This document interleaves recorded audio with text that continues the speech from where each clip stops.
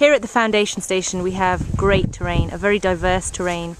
There's bluffs and rocky screes, there's open pasture, meadows, wet creeks, dry creeks, lakes, and this is the first time that Hannah's really experiencing meeting a creek. As you can see, she's a little apprehensive about this. And Hannah's done such a great job in becoming much more responsible for staying soft and following her feel that you can see here she starts getting a little pushy as she gets anxious about getting her feet down into this creek. So Bruce is just trying to support by keeping her going forwards.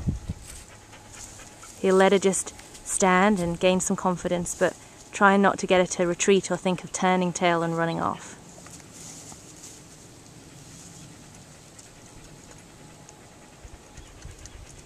Some rhythmic pressure to help motivate those feet, even if just a step at a time, just to encourage her forwards.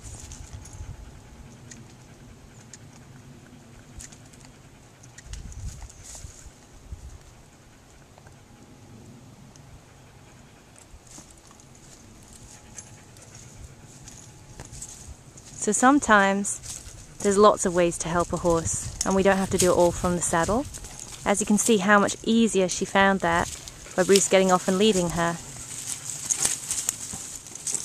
He didn't have to send her through it. He could just get her to follow that feel. Get her to understand that it's okay for this ground to come away to get softer. And truly in itself, this is remarkable if you first knew Hannah, because she could be pushy in following the feel online. So the Pegasus Project have done a great job in helping her get soft, follow that feel. So let's see how she feels about this creek now.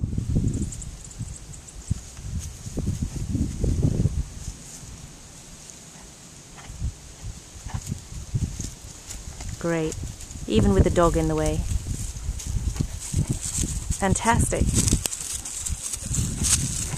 And that's so much about what this is about for us. It's changing things up, finding a different way of doing things so it doesn't become a battle and anxious for the horse.